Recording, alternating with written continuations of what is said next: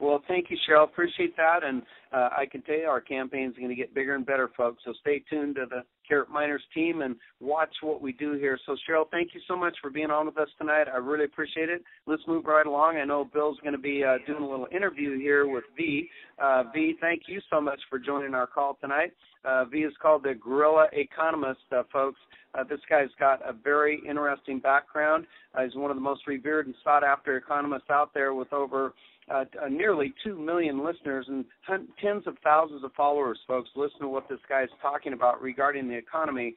V was telling me this afternoon that he works real close with the Jim Rickards Group and some of their top associates. He's very well familiar with Doug Casey, certainly Ron Paul and Porter Stansberry and Alan Greenspan and the stuff he's been saying about owning gold. And V came to this company, folks, and I'm going to have him say hi and just talk a little bit more about his background here. But V came to us by somebody in Carrot Bars. Listen to me carefully, folks. This is really, really important. Somebody that didn't know him. His name is Jeff. Jeff F. as in Foxtrot. And Jeff kept dripping on V. I never heard from him before, and here's a guy that, has this huge radio show, the biggest in the world, and he dripped and dripped and dripped and finally got V's attention. If you'll learn anything from hearing this story tonight, folks, is don't ever, ever give up on people. If you really care about them, if you love them, you want to get in front of them, and you think that they need to have Carrot Bars in their life, to share with other people, don't ever quit dripping. I know Dave and Nadine, certainly Bill, Andy, a bunch of my friends I've known for years. Sometimes it takes 3 months, folks, to enroll someone. Don't stop dripping. Unless they say, you know what, lose my number, don't call me back, but never stop dripping. That's how we're meeting V tonight. He's excited about this business, and I can tell you, he's got one of the most fascinating backgrounds. I want to just talk a little bit more about it. I know V's been one of the top trading, with one of the top trading firms out there in investment banks. He's been contributing privately in creating an investment policy for a number of these institutions as well. His track record is uncanny, well-documented. Appearances with Steve Quayle and Doug Hagman. Most of you folks have heard of these folks. V predicted with pinpoint accuracy the play-by-play Eurozone crisis, folks. He was the first to warn about Japan's disastrous economic policies and how it would be a domino with the gravity of that around the world. V's been ahead of this stuff because he's really into what's happening in the economy with our dollar right now, the stuff you're reading about every day, folks. That's why he's in Carrot Bar. So, V, thank you so much for being here. I know there's a lot of choices for you, as much stuff as you look at in business opportunities, but can you share with folks what was your initial attraction to Carrot Bars? Why are you here? Pat, thank you for the introduction. First and foremost, I want to say hello to all of you that are listening in. It is an honor and a privilege to speak to all of you and to help add to the tools in your repertoire and make you aware of things that are going on globally and why this business is something that is so important and why it's so critical. The reason why that I got involved in Carrot Bars, and I need you folks to listen very carefully to this, I had a guy who would constantly email me, found me, hunted me down, found me on Skype, added me to send out a request, and I said to myself, oh, heck, fine, whatnot. The guy was persistent, okay? And because of his persistence, and I am a very busy individual. I got 400 things going on a daily, weekly basis. So this guy was persistent enough in order for me to stop what I was doing for that day and take a look at what this guy is talking about. At first I looked at it and I said, okay, this sounds like some sort of cheesy MLM. I'm not interested. But then I started looking at what it's all about, and it blew my mind away. And I said to myself, okay, I said, Jeff, I'm in. What do I got to do to sign up? That was it. I did my due diligence on the company. I looked into Harold. I made a few phone calls. I have some contacts in some very high places that I could do some serious inquiry into things, so to speak. And all I got back was positive results. And I said to myself, okay, I need to be a part of this. What attracted me to Carrot Bars is this, folks. I worked with, I have my background in commodity trading, worked in banking. And my thing is I've worked with firms where we do large custodial accounts for institutional investors and the like. And what that simply means is this. I would handle, if somebody gives me a call, hey, V, you know what, I want to get $5, $10, $20, $30 million in gold. I need to offshore my wealth. What do I do? So I would work with companies that would literally take millions of dollars of institutional investors' gold or credit, or some major heavy hitters, and we would go ahead and we'd vault it, okay, in what's called a good delivery system. And it would be vaulted offshore out of the grimy hands of the U.S. government. And that's very important right there. And vaulting it offshore, and then that vaulting company would keep the gold, and gold is a store of wealth. Okay, a lot of people get currency and money mixed up. Currency is that worthless paper trash you have in your wallet that you're using for exchange of goods and services currently right now. That's currency. It's legal tender, meaning it's somebody else's debt obligation. Money has always been gold and silver, and when you get to the upper echelon of the game, you get to the upper levels of the game, nobody's trading paper. It is a hard asset game. That's what it's all about. It is gold, it is silver, it is rare earths and strategic metals, it is land, it is hard, tangible assets. The elites do not play in paper. They let the masses play in the paper, okay? So this custodial gold thing, okay? So we'd have these accounts set up offshore, outside of any sort of governmental confiscation or things of that sort. It's outside the banking system, which is important, which means it's removed from any sort of third-party counter risk. Meaning, if you're buying your gold from a bank, quote unquote, that sells you the gold, if that bank goes bust, then your gold goes bust. Okay, you're not going to get it no more. You have to deal with somebody who has a close relationship with a refiner, and we dealt in something called the good delivery system or the good delivery network, and this is very important. A good delivery system is basically a relationship between a broker, vaulting companies, bullion banks, and refiners. Okay, so the broker would go to the refiner and get the gold, pure gold, cutting out the middleman, LBMA certified, serial number, the whole 9 yards. Let me know if some of this stuff sounds familiar, right? Okay. Then he would vault it. And whenever he needs delivery of it, they can either deliver it or provide him cash. So in other words, he sets up his own little banking aspect, his own little offshore entity, so to speak. Okay. So when I saw carat bars, and when I looked at it, I said to myself, my God, they're doing the same thing. But they're doing it on a level where you don't need to be a multi-millionaire in order to get involved. They are putting the most precious, tangible asset that you and I could own into the hands of every single able-bodied person. That is what blew me away. They have a relationship with a LBMA certified refiner. You're getting a gram of gold that has a serial number on it. You have vaulting capabilities. Carat bars are vaulted for you. They could liquidate it for you. They could deliver it, ship it directly to your front door. And it's outside of the banking system, meaning it's outside of any sort of third-party counter risk. So when I looked at that from my big world that I'm dealing with all these major players, and I saw a company taking the lead in bringing something that was once relegated to somebody with a very high net worth and bringing it to a level where the average person could afford it, I was blown away. And I said to myself, this is something I need to be involved with. Because the way the world is going, if you are standing there holding paper, and I don't care what it is, I don't care if it's a stock, I don't care if it's a bond, I don't care if it's a mutual fund, I don't care if it's an annuity, I don't care what it is. It is all denominated in the most toxic asset in the world, which is fast becoming the United States dollar. And that, Pat, is the reason why I got involved. Wow. Well, that's about the most amazing answer. I know that was ringing Cheryl Gober's ears. For sure, it rang my ears and everybody on this line, B. That is absolutely amazing. And you answered my second question, why do you think carat bars is the answer? And you just gave it. So, you have a lot in common, B, with our good friend and host, Mr. Bill W. tonight. Bill owned his own brokerage firm for 22 years and worked with accredited investors all over the planet doing hedge funds and gold and silver packages and every kind of commodity you can imagine. So I know Bill wanted to communicate with you tonight and ask you a couple of questions as well. So, Bill, I've got a couple more at the end, but go ahead.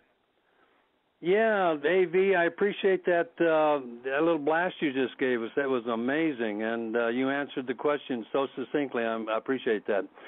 But I know you have your hand on the pulse of the economic climate, and you do produce a very successful radio broadcast show, and I hope that myself and a lot of others will tune into that here in the future. But thinking about the current situation, the sudden surprising decline in oil prices, it's been good for global economic growth, good for us buying gas and diesel. But many forces are blowing the other way, and among them are the slowing growth in China, the recession in Russia, stagnation in Europe, and, commodity producers. You mentioned commodities. I had my turn at that too. But they're reeling from lower prices right now, all the side effects of the rising U.S. dollar, which is supposed to be weak against all other currencies. So those are in emerging markets. So what do you think that's going to do for the future of gold? I know you like gold, as do I, and some people do and some people don't, but where do you think that's going to leave the future for gold? Well, you got to look at it this way, okay? I have a lot of contacts within the BRICS organization. I have a lot of contacts in Russian finance. And it's amazing to me that I can get on the horn with a colleague of mine in Moscow, with a colleague in Crimea, with a colleague in St. Petersburg, and talk to them and say, hey, what's going on over there? Their answer is, what recession? The question is, the hard reality is this, folks. You are having the death of the king dollar. You're having the death of the petro dollar, okay? And the whole oil thing is something that I've written about months and months and months ago before it even happened. And it's something that's part of a larger geopolitical play. But in terms of what's really happening with China, Russia, the BRICS nations, here's what's really going down. The best performing stock market of 2015 year to date is the Russian stock exchange. The best performing currency right now, where the dollar has lost 30% of its value, is the ruble. Okay? This is something that's not trumpeted in mainstream American press because they wanted to, toe that tagline, oh, the sanctions are hurting the Russians. Oh my God, it's slow down in China, this, that, and the other. The reality is, the cold hard reality is that the Russians and the Chinese know that in order for them, it's kind of like paper, rock, scissors, the kids' game. The U.S. is playing with a lot of paper. The Russians and the Chinese are playing with rocks. They're playing with hard assets. And the way that you break this paper monopoly, the stranglehold that the West has gotten, that the insolvent West has gotten on much of the world economically, is to beat it with hard assets. So while all these sanctions, which have backfired and hurt the U.S. economy more than anything else, has been happening, the Russians and the Chinese have been buying vast amounts of gold. Okay? Now, the low oil prices, it's something that I've warned about, and this is how it ties in. Oil, folks, is a financialized instrument. It is probably one of the most financialized instruments out there. And what I mean by financialized is this. We all remember back in 2008 when the mortgage crisis started. Okay, what happened before that? Well, before the 2000 when Greenspan come out and said everybody's right to own a home, and he loosened lending practices, which I like to call he made it basically, if you can walk into a bank and fog a mirror, they gave you a loan. Okay, we had the liar loans, we had these subprime mortgages.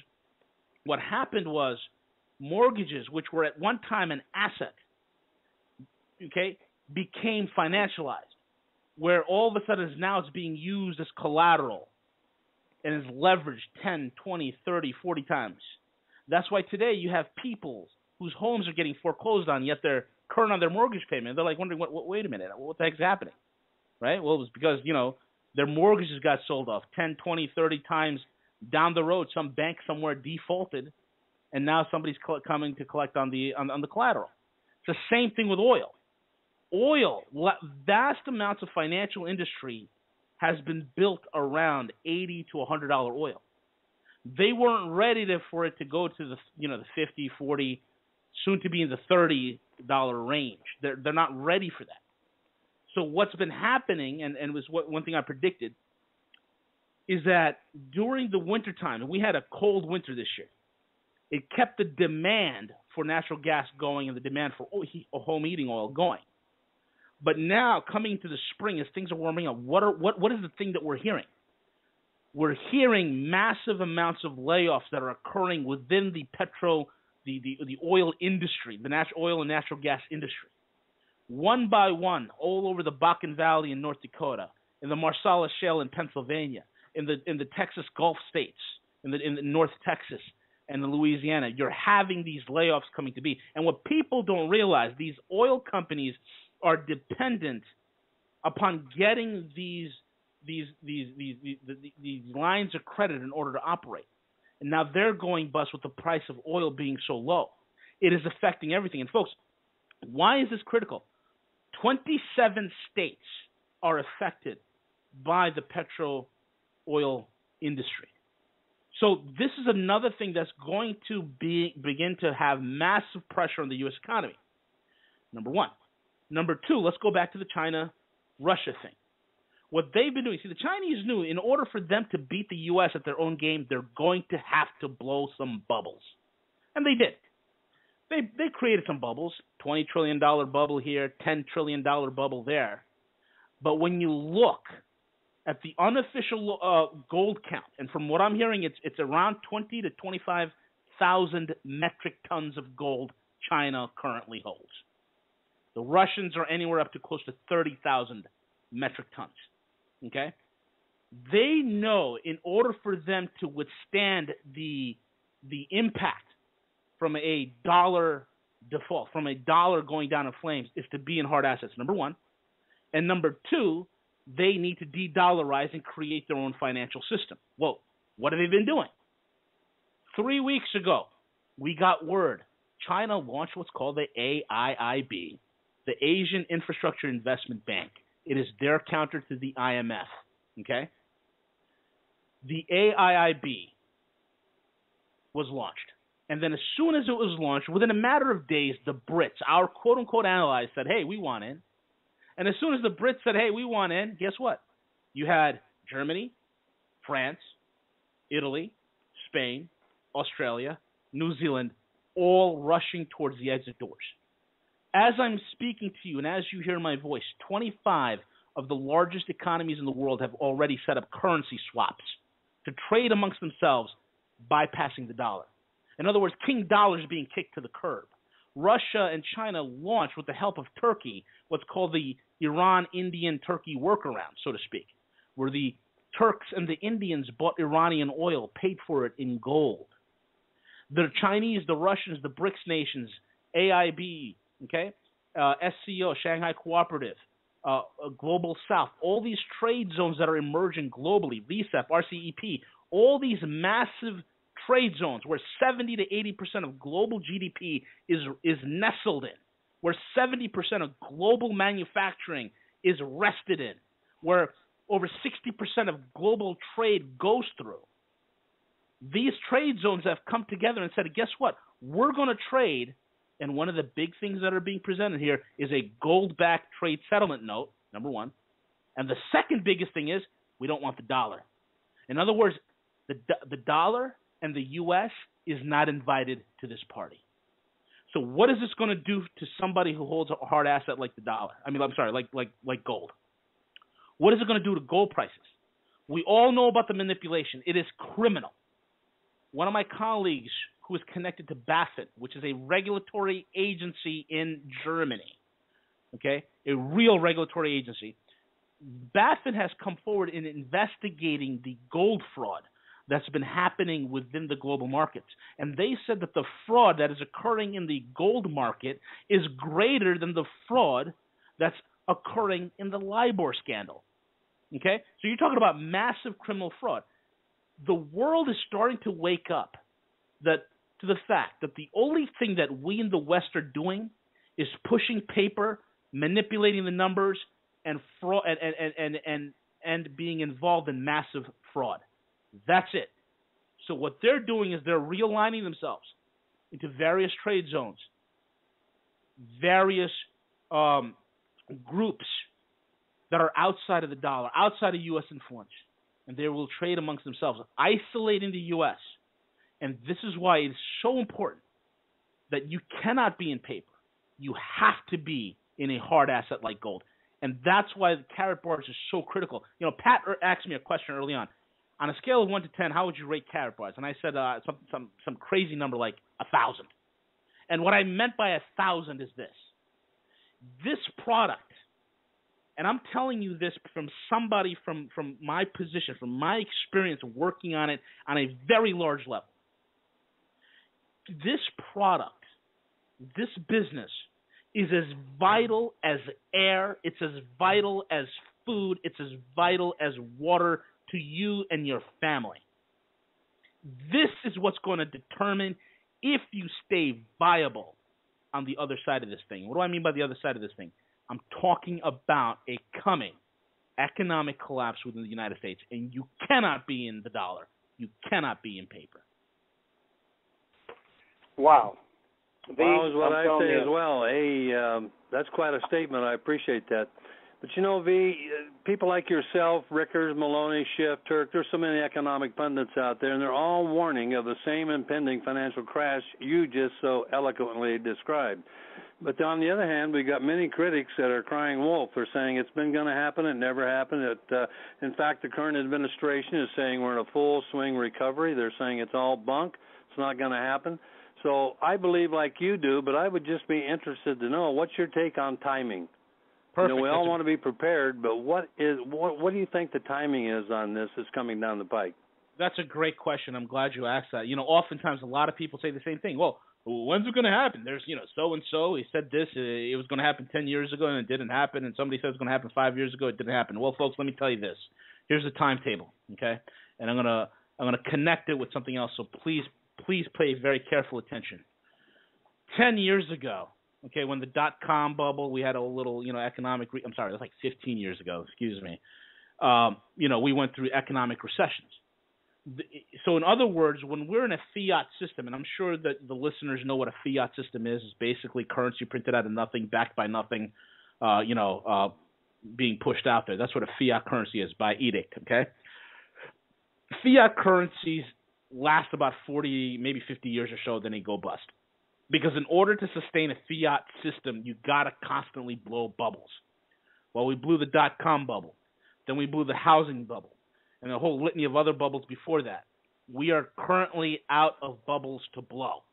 So now we're into straight-up number manipulation, okay? And this worked.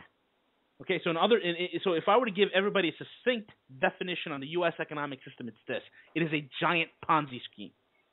And one of the things I always said to people is a Ponzi scheme only works just so long as you have a willing sucker to buy into the scheme. As soon as you run out of suckers to sell your Ponzi scheme to, the Ponzi scheme falls apart.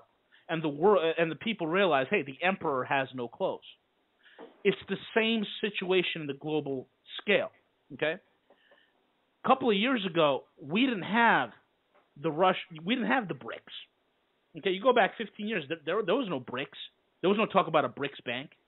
There was no talk about between the Russians and the Chinese setting up these energy deals, $400 billion energy deals. Okay, there was no new Silk Road. Okay, there was no Eurasian trade zone, which compasses 17 time zones with massive amounts of global GDP and wealth concentrated there. There isn't any of that. But these things happened. Okay, people are like, well, why is Russia and China trying to destroy the dollar? Well, they're not really destroying the dollar. They're reacting to something that we are doing. The blame for destroying the dollar is ourselves. Okay? So years ago, we didn't have all these things. Now we have the AIIB. We have all these trade zones. We have all the infrastructure set up. We have the alternative to SWIFT for international banking. All these systems and subsystems are already set. It's already built. The infrastructure is there. They're just waiting for somebody to turn on the switch. That's it. Everything is there. And what is that switch going to do? Everybody's in place, They're just waiting for the dollar to get done away with. Okay? And as I'm talking to you guys, okay, my latest report states that foreign nations, especially in the developing, emerging markets, have increased their foreign reserves by 400%. And that does not include the dollar. They're de-dollarizing. Russia has dumped 50% of its dollar holdings. The Chinese are dumping the dollar holdings. These things never happen. You go to a bond auction today in the United States, the number one buyer of U.S. bonds is the Federal Reserve. I mean, that's insane. The number one buyer of U.S. debt is the American Central Bank. I mean, it's crazy. Okay? So this game can't continue, number one. Number two, the infrastructure is in place. Everything is ready globally for this thing to blow and for the world to move on without the dollar. It's already in place. What you're seeing globally with all this terrorist nonsense, all this propaganda about Russia invading Ukraine and all that other nonsense, which is not the case, folks. This is all propaganda because the dollar's dying. Okay? Now, that being said, one of the things that I've gotten from my sources and from the data that I'm looking at, I put out a report stating, and various reports, back in 2013, 2014, that by the end of 2015, we're going to see the undermining of the United States dollar as the world reserve currency. What does that simply mean? I didn't say dollar death. I didn't say dollar destruction. I said undermined as world reserve currency. Okay? We enjoy the lifestyle we lead because of the simple fact that our currency is used as the de facto currency in world trade and as the de facto currency used for trading in oil, okay, for pricing oil. That's starting to change. The world does not need a petrodollar anymore. That's going away. The world reserve currency status is going away as well. Countries have woken up to the fact that they don't need that. They don't need to pay the middleman. So the very thing that financed our lifestyle, the dollar, is being ditched. Nobody wants it. They're throwing it out. Okay? All these systems that I talked about earlier, these infrastructural systems that are set in place, okay, for a post-dollar world, that's in place, and all these things are undermining the dollar as the world reserve currency. So we're on that schedule. But by the end of 2015, the dollar will not be the king dollar anymore. And what I mean by that is this: we entered 2012.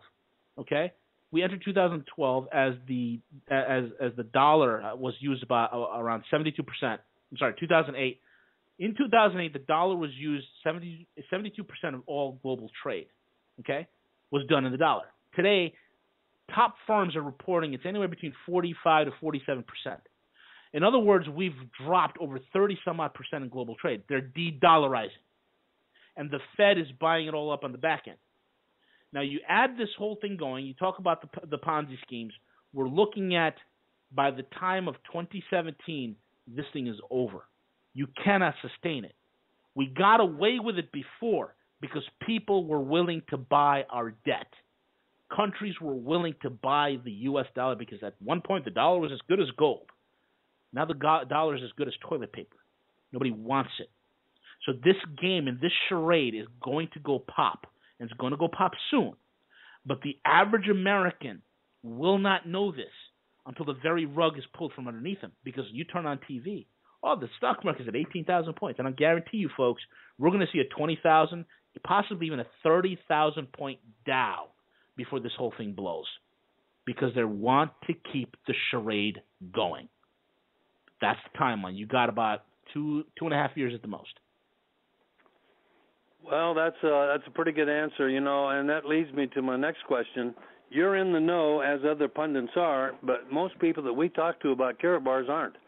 In fact, they got a six-pack and a pickup and a big screen TV, and they're happy as a cut pup. So they don't realize what's going on. So what would you, when you're dealing with the average normal person that we do deal with, in your opinion, how would you suggest that they switch some of their paper money into hard assets and do it on a common sense level so that they don't think you're crazy and they don't feel like we're crying wolf or we're conspiracy theory, even though that may in fact be the truth? How would you recommend they move into hard assets? Well, I think a lot of people recognize inflation, even though their government lies to them and tells them inflation's at 2%. oftentimes I strike up a conversation. Hey, I went to the grocery store today. A pound of ground beef is what, $4? I mean, it's insane. And people are starting to sense that the prices on things are starting to go up, and that has been always an effective way to help people understand. Another thing is this: every survey and poll that has been done, the number one concern for Americans right now, it's not terrorism, it's not anything else, it's the economy. That is the number one thing. And then when you start telling people, hey, you know what, is there a way for you, if there's a way for you to diversify or to create an additional income stream for yourself, would you be interested? And most people are keen to it. And then you start telling them about paper. Hey, I like to use the Mickey Mantle example. And that's like, hey, if somebody made about 10,000 Mickey Mantle, if they had one Mickey Mantle rookie card, but they printed 30, 40, 50,000 Mickey Mantle rookie cards, how much would those rookie cards be worth? The average sports watching, beer swilling American will be like, oh, the card won't be worth much. And that's when you tell them, hey, you know what? What does a dollar used to buy you back in the days? Well, a dollar used to, buy you, a couple of packs of gum. Now today, a dollar won't buy you a single pack of gum. And then you started, telling them about gold, about the fact that here's the deal, dollar versus gold. The dollar has lost 98% of its value since 1913 versus gold. So that's when you can start opening up people's eyes. Hey, if there's a way for you to save money, save your wealth. We're not asking you to invest here, invest there. We're asking you as a store of wealth, as an insurance policy for your family's financial well-being. And then that's when usually it kicks in. They're like, you're right, an insurance policy for my family's and for myself's financial well-being. And people tend to understand that. That's how I would pitch it, And I can get real gritty. But for the average person, I would pitch it as that. It's you look at inflation, you look at how to preserve your wealth, how to protect your wealth, and you look at the track record for gold, which, folks, let me tell you something. You don't have to be ashamed of gold. Okay, because at the end of the day, here's the deal. We're telling people that their dollar has lost 98% of its value versus gold. And we're just letting them know that, hey, guess what? That last remaining 2%, you might lose that as well. That's what it's all about. People tend to get that. That's amazing, man, when it all hinges on 2%. Wow, what a loss that'll be. Oh, well, man. Anyway, I appreciate everything you've told us. You answered my next 4 questions, so I won't go there. You've done a great job. I want to appreciate you for that. But I do have one other request. We've got people on the line tonight. Some people are, we're just born-again affiliates. We love Carrot Bars. We're doing very well. But we do have new affiliates that haven't really gotten started yet, and we might even have a few looky-loos on the call tonight that are just checking out Carrot Bars. They want to know what it's all about. And what advice would you have for someone like that is either brand new, thinking about it, or is in it and has not engaged yet? Great question. For those people that are thinking about it, look, 100 years ago, in order for you to find out information, you'd have to go to some massive institutional library somewhere and dig through books and read current events, try to figure out what's going on. But we have this wonderful, incredible thing called Google. And if you spend some time in research, okay, you begin to understand. And I'm not talking about, it's funny, and I just have to say this. In order for me to find out news, real news about what's going on in the United States, I have to look at international news sources reporting on the U.S. That kind of gives you an idea of what the heck is really going on here. So I look at RT.com, I look at The Diplomat, I look at the Times of India, I look at all these sources and what they are doing in reporting the United States, and you'll see that there is a complete global realignment. So what we're talking about here tonight, folks, it's not a conspiracy theory. This is a fact. It's an unavoidable, inescapable fact. Okay? It's not, the market might crash, the U.S. dollar might go away. No. It will crash. It's not a matter of if, it's when. Okay? So knowing that, okay, and I'm going to give you guys some hard numbers here. Okay? the media outlets lie to you and tell you that unemployment rate's about 5.6%. Every firm on Wall Street that I know of that really tracks the real numbers pegs the unemployment rate at 34.6. What do I mean by that? Simple. You got 93.2 million people permanently out of the workforce, meaning they can't find a job, they gave up, they're done. 10.6 million are receiving unemployment benefits. That's over 100 million right there. You got another 101 million intermingled within that numbers that are receiving some sort of welfare. 52 million on food stamps. In other words, over 50% of the country is ineffective and non-productive, and it's not working. How long? In other words, folks, all the numbers we had from the Great Depression, we've blown those numbers out of the water. We have superseded those numbers. So if you're looking into this saying, oh, this sounds like a good idea, let me take a look at it. This is reality. This is life. This is important. Okay? Fact after fact after fact after fact can be presented to you. The reality is you need to get out of paper. You need to have a financial insurance for you and for your family. And this company and this opportunity is the only thing in the world that allows you to play with the big boys, allows you to do the very same thing that those with very, very high net worth are able to do.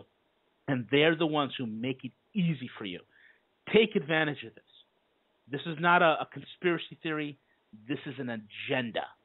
This is a reality. Seize it. Wow, I thank you for that. That was eloquent and amazingly clear. V, I want to thank you for coming on our show tonight, our little show. It's our Tuesday evening show. We'll be happy to tune into your show any and every time we can, but just thank you so much for sharing with all these people on this call tonight. Pat, I'm going to turn it back over to you, and once again, thanks a lot, V. We really did appreciate that. It's my pleasure. Thank you, guys. Thank you, Bill. V, thank you so much, man. I'll tell you, this was a fantastic call. Your enthusiasm, your inspiration for Karatbars International really came out tonight. It's genuine, and I congratulate you. I know you've got a lot of work to do getting in front of people. We're here to help you do that. So thank you so much. Caroline Gober, thank you so much for being on tonight. And again, thank all you folks as well. I want to say God bless every one of you on the call tonight, and God bless the United States of America. Good night, everybody. This call's a wrap.